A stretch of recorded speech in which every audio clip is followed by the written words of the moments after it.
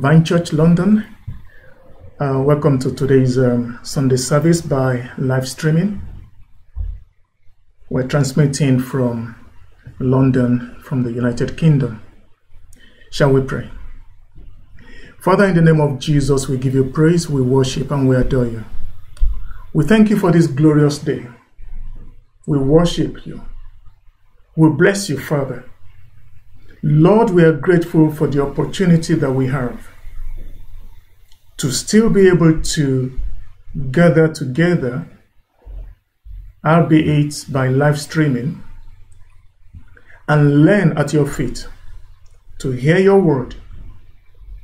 Lord God Almighty, I pray in the name of Jesus that the heavens will be open upon us today. I ask, O God, that you speak by your Holy Spirit. Lord, I ask in the name of Jesus that you open our eyes to hear, our eyes to see, our ears to hear, and our hearts to understand what you are showing us, what you are saying to us. And Lord, we pray that your word would find fertile ground in our hearts, that we shall not just be hearers of your word, but we shall also be doers of your word. I pray for faith, O God. Faith to step out as we hear your voice to do that which you instruct us.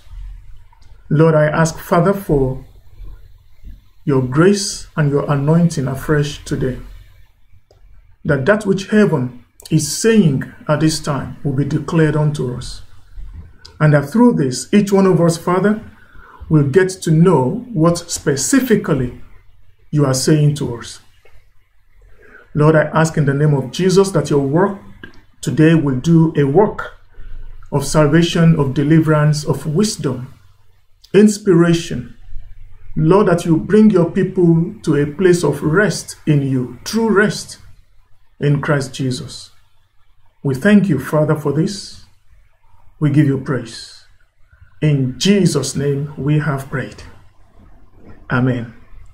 We're going to continue the series of teaching titled, What on Earth is Going On and What Am I Supposed to Do? This series is also inspired by the phenomenon that is global at this point in time, called coronavirus COVID-19.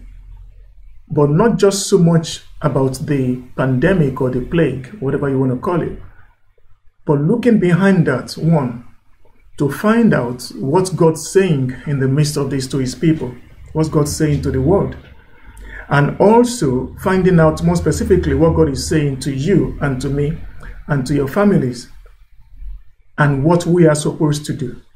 We know that this does not catch God by surprise, and that God is working on the situation. I have titled today's session, COVID-19 Lockdown, Rest, Retreat, and Refocus. I'll repeat the title very clearly. COVID-19 Lockdown, Rest, Retreat, and Refocus. Whilst I was meditating on all that is going on, from individual people's responses by reaction by the church at large, the Church of our Lord Jesus Christ, or lack of it even, the reaction of government organizations, and the more I pulled back to just reflect on this, even global maneuvers that are going on behind the scenes, looking at what the Bible says, trying to listen to the Holy Spirit, I also just get a sense of, during this quieting of, if you like, the pace of life, is God trying also, in the midst of this, trying to get our attention and has some things to say to us? And what might those things be about? And how do we need to tune in to hear what God is saying? Now, in the Bible, we know that God is a God of work and rest. So, for example, right in the beginning of the Bible, if you look at Genesis chapter 2, Genesis chapter 2, verse 3. So we want to look at the God of work and rest, the God that has put a principle of work and rest in his word, and in the way that he has created the world and fashioned people. Now, Genesis chapter 2 talks about the heavens and the earth, and then in verse 2 it says that on the seventh day God ended his work. So this is Genesis chapter 2 verse 2. God ended his work which he had done, and he rested on the seventh day from all his work which he had done. Why does God need to rest? He is God. He doesn't get tired. The Bible tells us he does not get tired. We see that in Isaiah 40. Yet, the Bible also tells us that he rested on the seventh day from all his work which he had done. Then look at verse 3. Then God blessed the seventh day. He sanctified the seventh day. Why? Because he rested from all his work which he had created and which he had made. And then verse 4 tells us this is the history of the heavens and the earth when they were created in the day the Lord God made the earth and the heavens. This principle of work and rest, as we go through the Old Testament, we see it established quite a lot. In fact, the seventh day, which is also known as Sabbath or Shabbat, then became an ordinance that God gave to the people of Israel, the people of that time. So, if we look at Exodus chapter 31, Exodus chapter 31.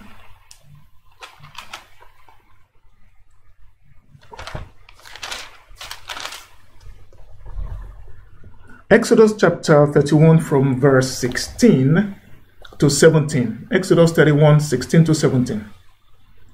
In fact, let's back up to verse 16. Yeah, verse 16. Therefore, in fact, no, hold on. Okay, let's start from verse 12 to get the context. Exodus 31 from verse 12.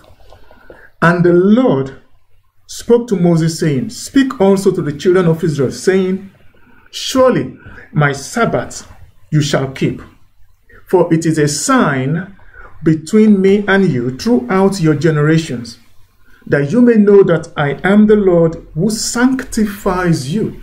So we see this phrase, this word, sanctify, being used again when rest is mentioned. In this case, when Sabbath is mentioned. In Genesis chapter 2, we saw that when God rested on the seventh day, it tells us that he sanctified it.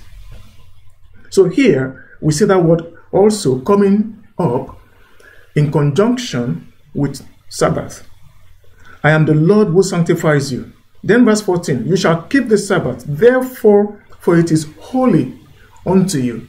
So some of the things we are seeing in conjunction with Sabbath, God sanctifies it, it is holy. And then it goes on telling the people of Israel at that time. We know that this is Old Testament. We're going to come to the New Testament and what this might mean in terms of Christianity. We also know that the keeping of the law of Sabbath has been abolished when Jesus came. But nevertheless, we'd also find out as we go on that yet God still talks about a rest for the people of God, for Christians. But to understand the New Testament rest that God is talking about and this principle of work and rest, we just need to go back to how it all started, how that principle was established. Now, you shall keep the Sabbath, verse 14, therefore it is holy to you. Everyone who profanes it shall surely be put to death. For whoever does any work on it, that person shall be cut off from among his people. So the day of rest, the Sabbath, it was a day that God said to the people, you shall not work. It was a period of enforced no work, so to say, by law. It was a period of rest that God had determined for his people. Verse 15, work shall be done for 6 days, but the 7th is the Sabbath of rest, holy to the Lord. Whoever does any work on the Sabbath day, he shall surely be put to death. Therefore, the children of Israel shall keep the Sabbath, observe the Sabbath throughout their generations. Throughout their generations. So this principle of work and rest that was enshrined in the Sabbath is something that God has put as assigned to the children of Israel throughout their generations as a perpetual covenant. Perpetual means everlasting. We also see in verse 17 that this Sabbath is a sign, the Bible says, between God and the children of Israel forever. So we see the word perpetual in verse 16. We see the word forever in verse 17. For in 6 days the Lord made the heavens and the earth. And we know that he didn't just make the heavens and the earth for the people of Israel. He made it for all men. So God, in establishing the Sabbath law and the principle of work and rest, right here in verse 17 of Exodus 31, takes us back to creation to say this principle was also established or put in place when I created the heavens and the earth.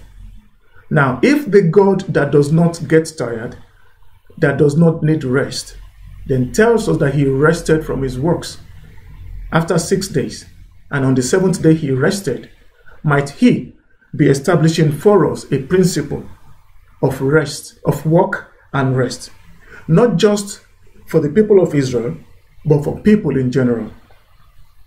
Verse 18, and when he had made an end of speaking with him on Mount Sinai, he gave Moses the 2 tablets of the testimony, the tablets of stone, written with the finger of God.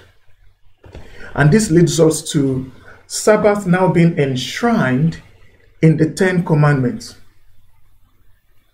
Sabbath being enshrined in the 10 commandments.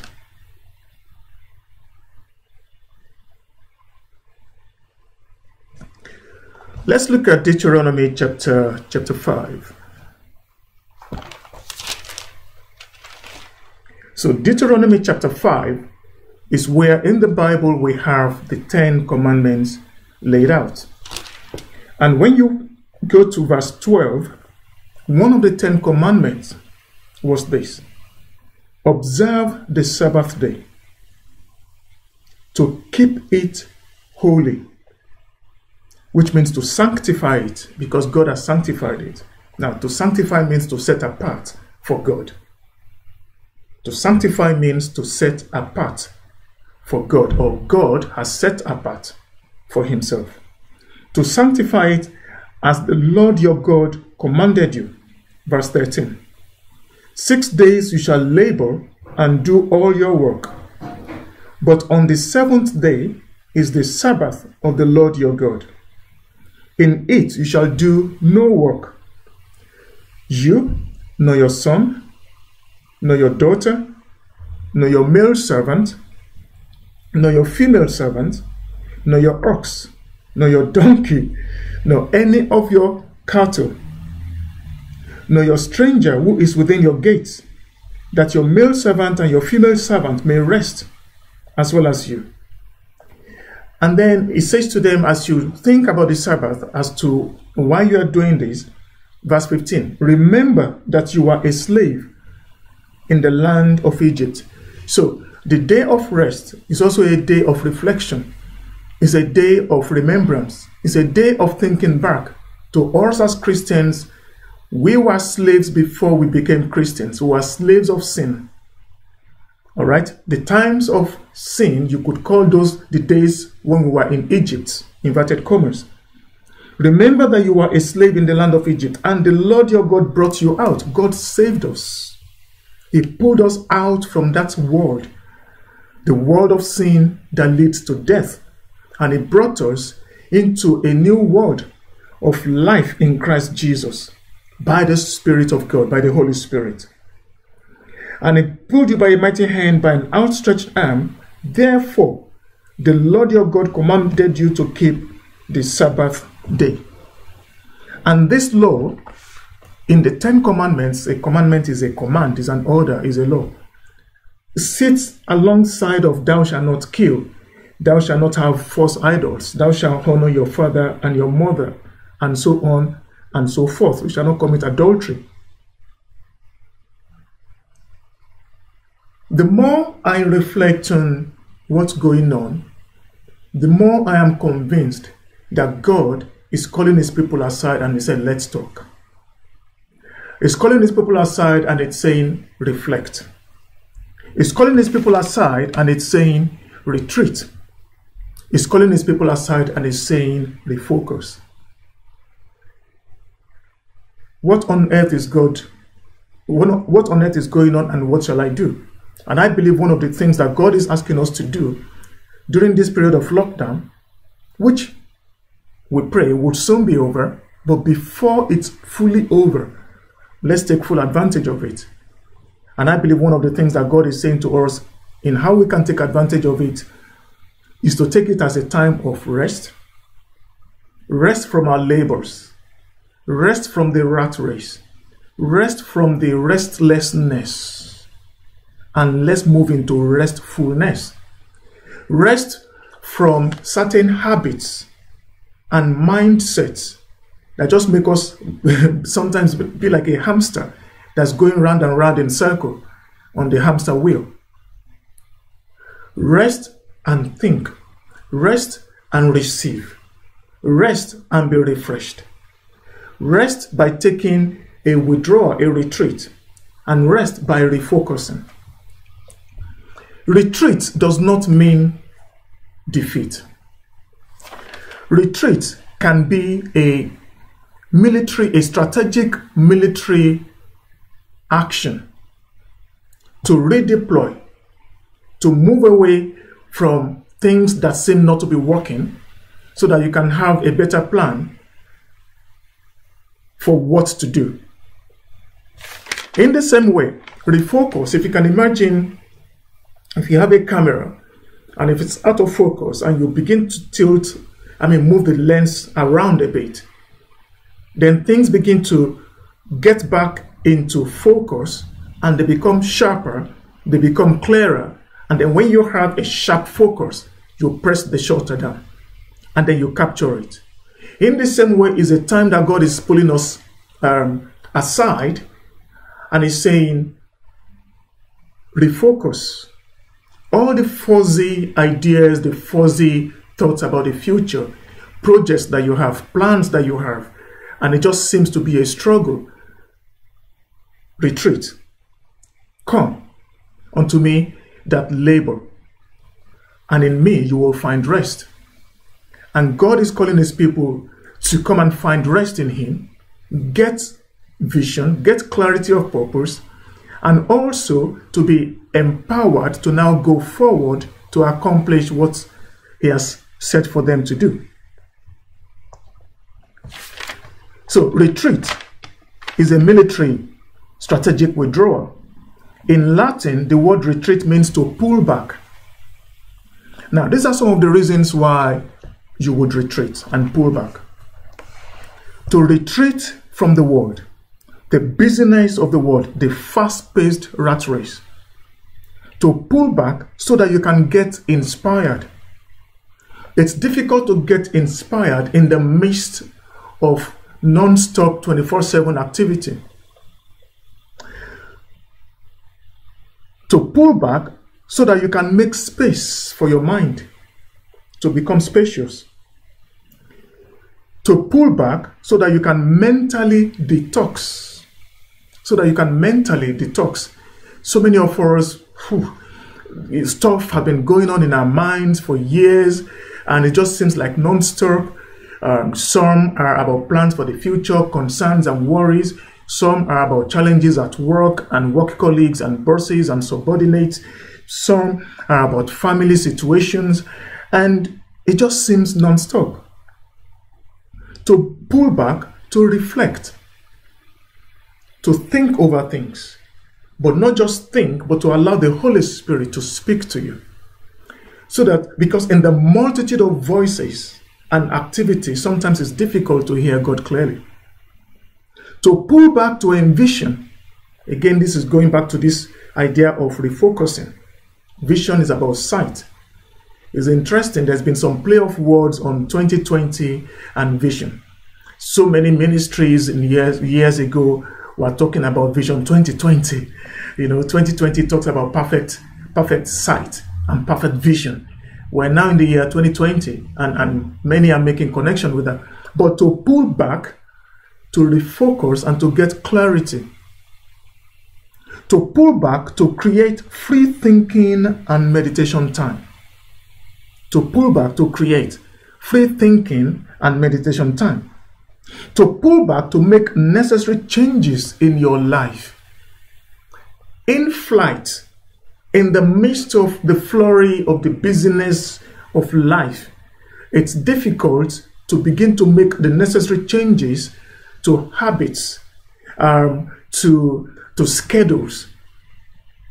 But when you pull back, you are able to practice and enshrine new practices and new habits, which after lockdown, you can then, with the help of God and with determination, continue to now implement. To pull back, to rediscover yourself, to rediscover life's objectives, to pull back, to rediscover purpose. Are you where God wants you to be? Are you in the center of God's plan for your life? This is an opportunity to reflect on that and to begin to make the necessary tweaks, some of which will take time to reflect and to put in place.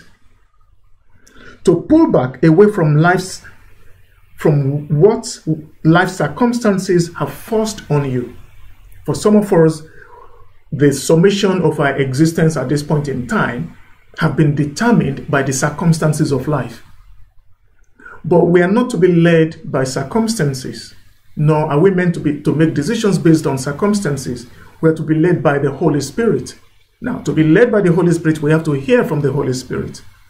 So this is a time of concentrated learning from God.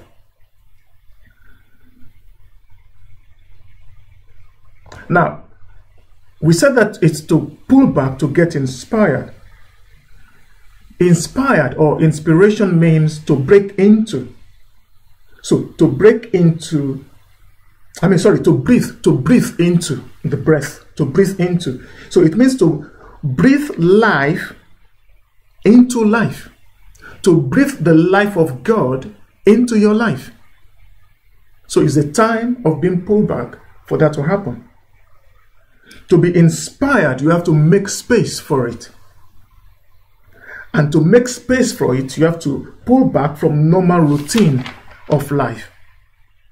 And I believe these are some of the ideas behind the principle of Sabbath or rest, of work and then rest. And then you work 6 days and then you rest on the 7th day. And there seems to be like a ratio of 6:1 there. I'm not trying to make any huge doctrine out of that, just talking about what Scripture says. Now, Sabbath in the Bible, of course, occurs on the Sabbath day, which is the 7th day in the Old Testament. But we also have in secular application, especially in the academia, in the academic world, we have the word called sabbatical. Now, sabbatical is an academic year, school year, where the person taking the sabbatical, the lecturer, does no teaching, is free from teaching, and then he devotes that time to what? To research, to writing, to travel, maybe even to visit other institutions and other establishments that are not even in the academic world. Why? because it's an opportunity to reflect, to review, and to be inspired to come back sharper and more powerfully. Some of the requirements for, well, before we go to that, also in the Bible, we see that there was an entire year that God, apart from the day of Sabbath, which is the seventh day, there's also an entire year of rest. Look at Leviticus chapter 25, verse 3. Leviticus 25, verse 3.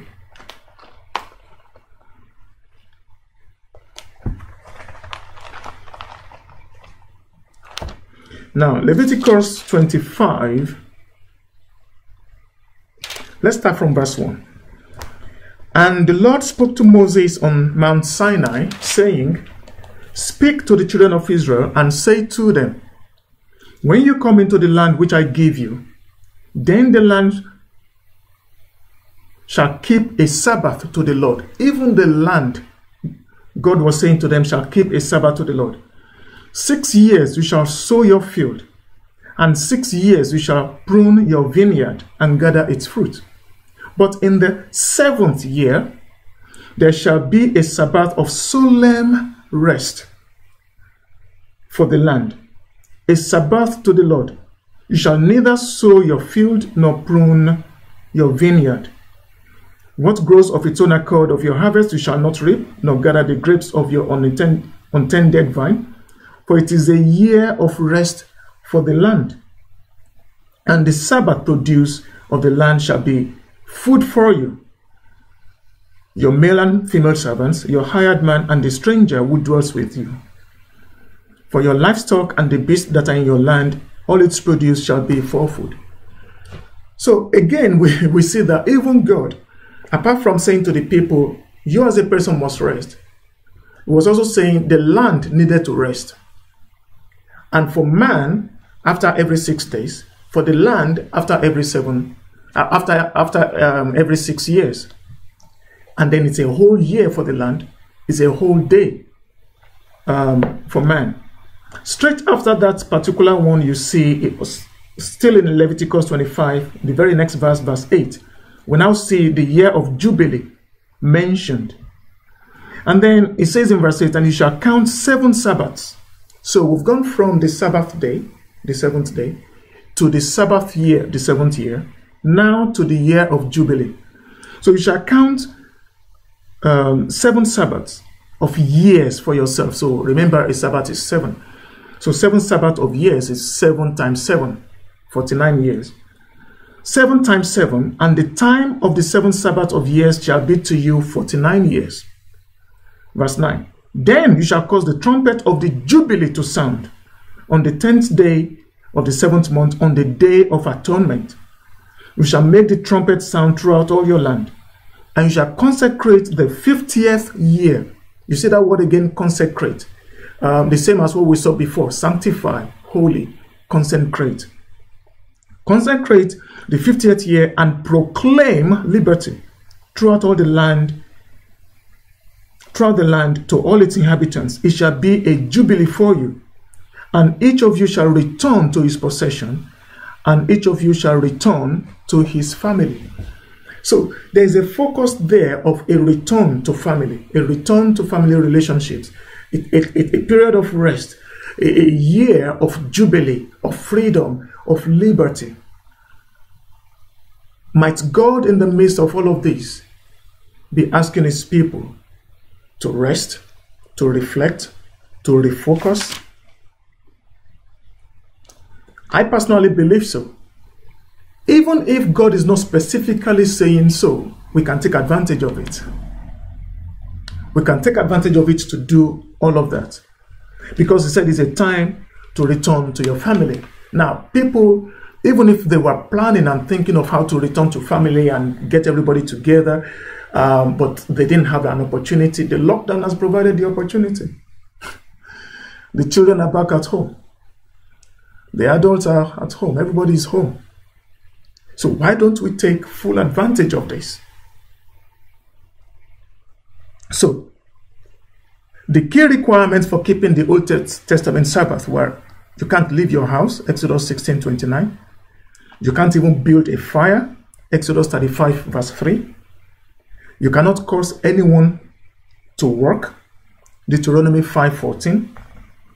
And breaking the Sabbath could result in death, Exodus 31:15, Numbers 15:32-35. Let me go through those again. The requirements for keeping the Old Testament Sabbath, and I say Old Testament. You can't leave your house, Exodus 16:29. You can't build a fire, Exodus 35:3. You can't cause anyone to work, Deuteronomy 5:14. And breaking the Sabbath could result in death, 31:15, Numbers 15:32-35. Does that sound similar in some ways to what we're going through?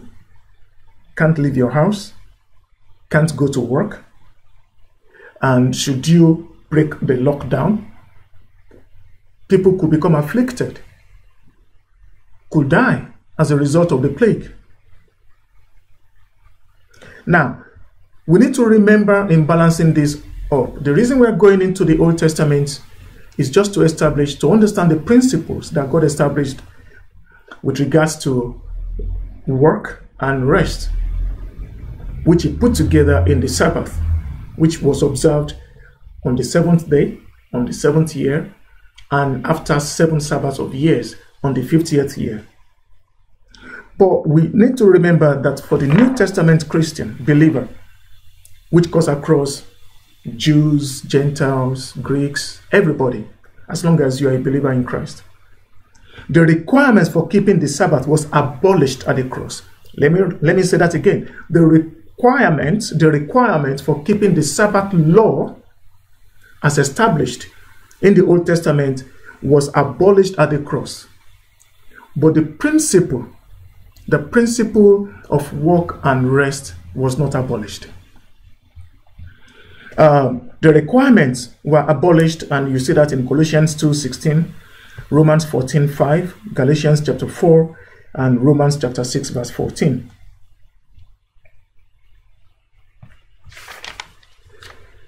But the Bible in the New Testament nevertheless talks about the day of rest and the fact that we should, as New Testament believers, as Christians and as people, we should labor to enter into the rest.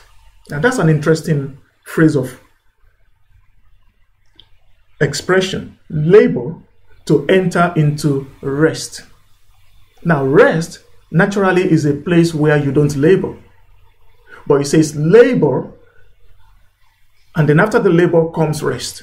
So you labor to enter into the rest. So in your labor, ensure that your laboring will take you into the rest. There is a rest that God has provided for his people. And to enter into that rest, you have to labor the right way. Laboring the wrong way might mean that you miss the rest. The time of reflection, the time of freedom, the time of relaxing. All right? Now, look at Hebrews chapter 3, and we'll take this from there. So we're now moving from the Old Testament to the New Testament application to us. Hebrews chapter 3, and I'll read from verse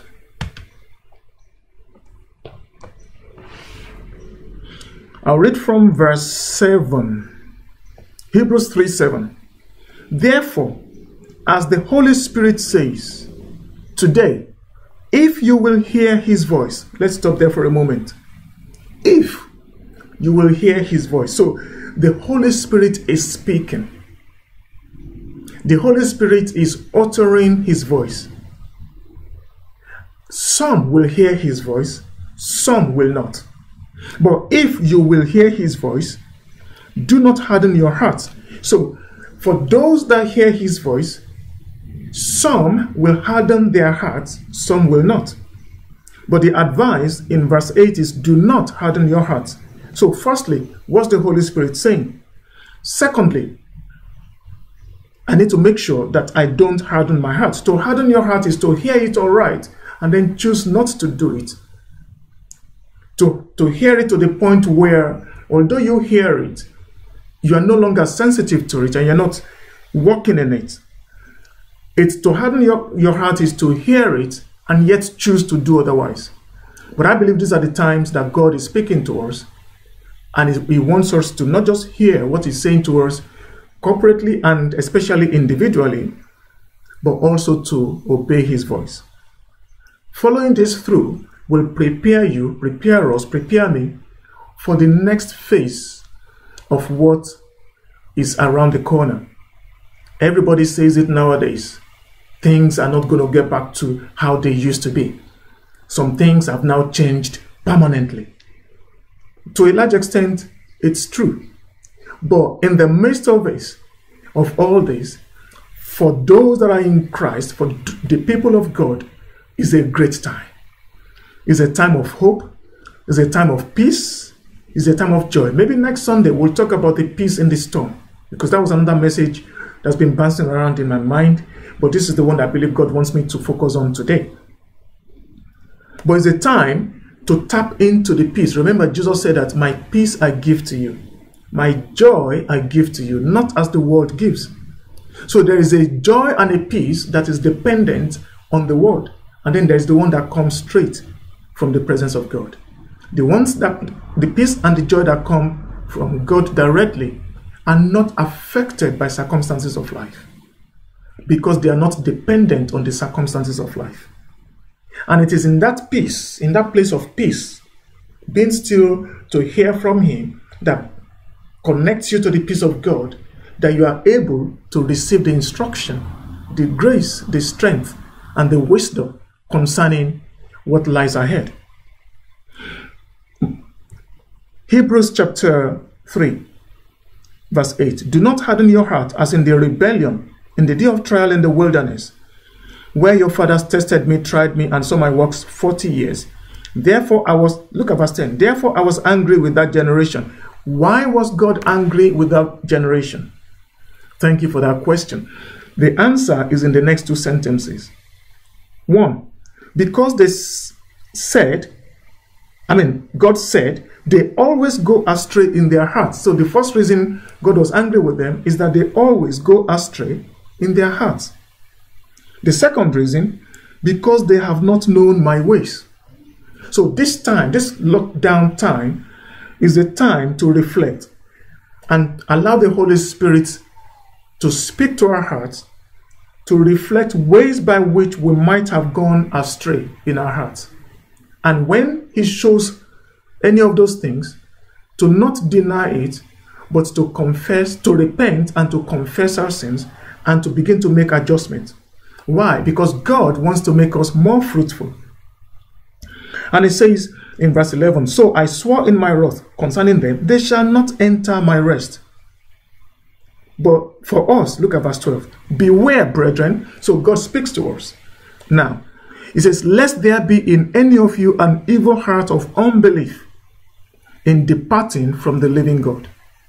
So, unbelief is not exercising faith towards God. Unbelief is 100% trusting in what we think are our own abilities, when it was even God that gave us those abilities in the first place. The Bible says that, what do you have that you have not received? Some people say they are self-made, whatever you want to call them. Well, I haven't seen anyone that made themselves, that created themselves. We are all God-made. There's no one that is self-made. So lest there be any, verse 12, lest there be in any of you an evil heart of unbelief in departing from the living God. So the unbelief leads to departing from the living God. So we must not depart from the living God. Verse 13, but exhort one another daily while it is called today. So exhort one another daily, encourage one another daily while it is called today. So this word is a word of encouragement, it's a word of exhortation. Why do we need that exhortation? Verse 13 tells us, lest any of you be hardened through the deceitfulness of sin. Sin is deceitful. And this is the time to allow the Holy Spirit to check our hearts so that there's no hardness in the heart that is caused by deceitfulness of sin. And then verse 14. For we have become partakers of Christ. If, so it's conditional. You become partakers of Christ if you fulfill this condition. And what's the condition? If you hold the beginning of our confidence steadfast to the end. If you hold the beginning of our confidence steadfast to the end. The marathon race is not over until you get to the finish line. The Christian walk is a marathon race. The finishing line, as long as we are still physically alive, is still ahead of us. The finishing line is when Jesus comes and we go up in rapture, or we die, whichever comes earlier. Until then, we continue with the race. And we need to hold the beginning of our confidence of that race steadfast to the end. How did you know Christ? How did you get saved? What does salvation mean to you? What did it mean to you then? What does it mean to you now? Where is your trust? Where is your faith? In whom do you have it? Hold your confidence and your confession, the confession of your faith, all the way to the end. Why does the Bible tell us this? Because the shaking might make some to be shaken off, such that their confidence might no longer be in Christ, in the living God. And sin can come in. And because sin is temporarily pleasurable and can seem to give certain benefits, might give the impression that it's okay. And that's where deception comes in. Deceitfulness is a word that comes from deception. And one of the signs of the end times is deception. At some other point, some other service, live stream service, we'll talk about how to protect your heart from the deception of the last days. So that will be a session on its own. But in the meantime, don't allow sin to let your heart become hardened. True, because sin is deceitful. Sin is very deceitful. So we see here that God is calling his people into a rest. Look at chapter 4, Hebrews chapter 4, verse 1. Therefore, since a promise remains. So there is a promise that was in the Old Testament, and that promise remains even now to us New Testament believers and to Christians and to those, and it's available to anyone that wants to be part of this through Christ Jesus. That promise remains. And what's that promise? Is the promise of entering his rest. That promise remains. That promise has not left. But how? He says, let us fear lest any of you seem to have come short of it. So it is possible to come short of this rest, of entering into God's rest. It's possible to miss it. It's possible to miss it. For indeed the gospel was preached to us as well as to them, but the word which they heard did not profit them, not being mixed with faith in those who heard it. So God is calling his people back to faith through his word. When you hear the word of God, obey it. When you hear the word of God, believe it.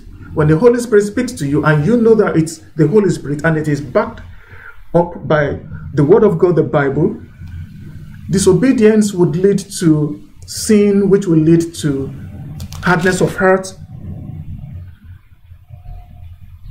which will lead to deceitfulness, and which will lead to apostasy. Sin can steal your faith. Sin can steal your faith. Verse 3. For we who have believed do enter that rest. So there is a rest. For us now there is a rest. As he has said, so I swore in my wrath, they shall not enter my rest. That's those that did not believe. although the works were finished from the foundations of the earth. So you see this principle of works and rest again. So here in the New Testament, God is saying to us, although the works were already finished from the foundation of the earth, but there is a rest for his people. Verse 4, for he has spoken in a certain place on the seventh day in this way, and God rested on the seventh day from all his works. So now, in the New Testament, God is referring us back to the principle, Old Testament principle of work and rest. Verse 5, and again in this place they shall not enter my rest. Verse 6, since therefore it remains that some must enter it, it remains that you must enter it, it remains that I must enter it. And those to whom it was first preached did not enter because of disobedience. So what keeps us from not getting into God's rest is disobedience. So he designates a certain day, saying in David, today, after such a long time, as it has been said, today, if you will hear his voice, do not burden your hearts. For if Joshua had given them rest, then he would not afterward have spoken of another day. Verse 9, there remains, and the tense there is present continuous. So even today, there remains therefore a rest for the people of God. There is a rest place that God has for you. There is a rest place that God has for me. Verse 10, for those, he who has entered God's rest, his rest, has himself also ceased from his works, as God did from his. So we begin to close now. God ceased from his work and entered into rest. God says that there is a rest for us where it is not of works anymore, but of faith. And God says in Hebrews 4:10 that to enter into God's rest, we have to cease from works. Now, works talks about the flesh. All right? So the more you align your lifestyle, your thoughts, your priorities, the foundation of everything that you build, your life, your ministry, your finances, your work, your business, your relationships, align everything to the Bible, to the Word of God, to the principles of the Word of God. Then you begin to position yourself to walk in that place of rest. The opposite of rest is stress. There are too many people that are stressed, even Christians. That's because it's all been about works and struggle.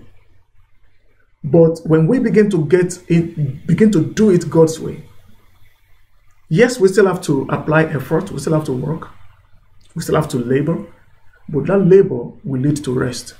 And through that labor, there will be peace and there will be joy, no matter what might be going on in the world. You need to hear the voice of God and obey it. You need to be able to enter into his promise for you. The promises of God are a place of fulfillment. The fulfillment of his purposes for you. I know the plans that I have towards you, says God, of good and not of evil, to bring you to an expected end. Jeremiah 29:11. In the promises of God and by the leading of God, you will find the rest that God has for you. In the will of God, there is rest. I pray that God leads you by the still waters, according to Psalm 23, where you will hear his voice and where you will hear his leading. He leads me beside still waters. The still waters are a place of quiet, a place of reflection, a place of peace. And God is bringing you into that place. He's calling you into that place.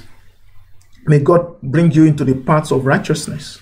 Because there are other paths, like paths of unrighteousness and sin that leads to deception.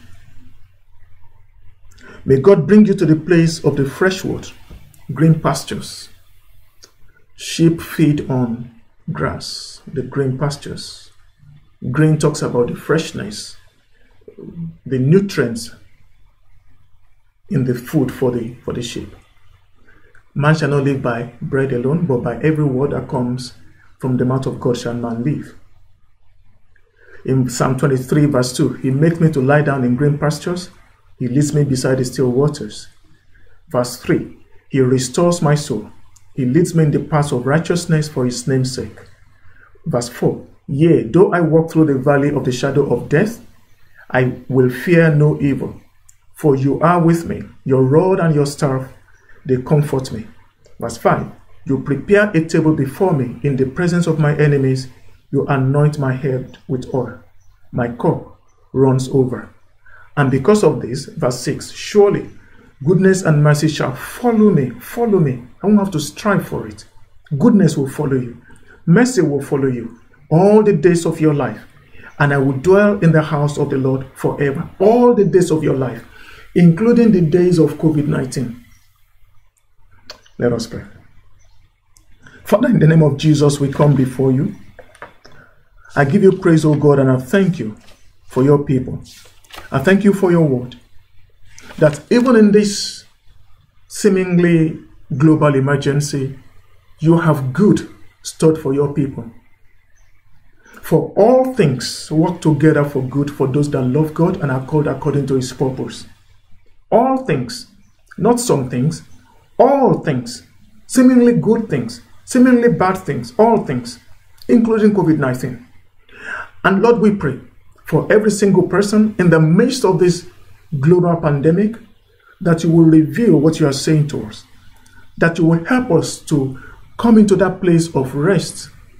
Lord, as you call us, Father, unto yourself, to rest, to retreat, to refocus, I pray, oh God, that you will give us individual guidelines and strategies for this, and that you prepare us for the things that you have ahead of us. Father, we thank you for this. We give you praise. We give you praise, Lord. We worship you. We thank you. In the mighty name of Jesus. Father, Lord, I pray that you help your people to be desperate for you right now, to press into your presence, to desire you more than their necessary food. I pray, oh God, for the heart cry that reaches places that other prayers cannot reach. As the deer pants after the water brook, so does my heart pant after you. Father, I ask in the name of Jesus that you help us during this period, for our hearts to pant after you. Lord, I pray, oh God, that your people, you bring us into a place of prayer, intense, deep prayers that would cause a shift and a displacement in the heavens. I pray, oh God Almighty, that you bring us to a place of sacrificial giving of our time, of our money, of our personal agendas and ambitions for the sake of your kingdom. And Lord, that you will cause your accumulated blessings to reach a tipping point for your people. I pray, oh God Almighty, that you bring us to a place where, like Jacob, we will wrestle with you and we will prevail, and that our names will be changed. By our names being changed, which means every negative things that we have called ourselves, every negative things that people have called us, that you will change that name. You will change it to whom you have already ordained for us. I pray that you bring us into a place of prayer where such transformation takes place behind the scenes as we come into you in prayer. Lord, I pray that, Lord, you said in your word in the book of Revelation chapter 5 verse 8, Revelation chapter 5 verse 8, that you collect the prayers of your people like tears that are treasured in bowls of incense in heaven. And I ask in the name of Jesus that you bring us to that point where prayers, intense prayers, the prayers of the righteous that are effective, the effective and fervent prayers of the righteous that releases powerful changes, that you bring us to that place of intense intercession in the name of Jesus, that our prayers, oh God, will ascend before you and be acceptable to you. Father, I pray for incredible acts of obedience that will not be like those who are disobedient, will be obedient. The obedience that releases lasting generational legacies, that will be our portion. In the name of Jesus, in Isaiah 58:12, you said you will cause our light to shine out of obscurity. Father, we pray that during this period, you will bring us out of obscurity into the light. In the name of Jesus, I pray, oh God Almighty, as we wait on you, that this will be days where acts of faith that causes God to release nations unto us are released. You said, ask of me and I will give you the nations. Lord, that during this period, it will be a period of taking hold of nations, of projects, of purposes, callings, assignments that you have for every single one of us. Thank you, Father, for this. Lord, I pray that this will be days of prayers of repentance that activate the manifestation of the prophecies of God.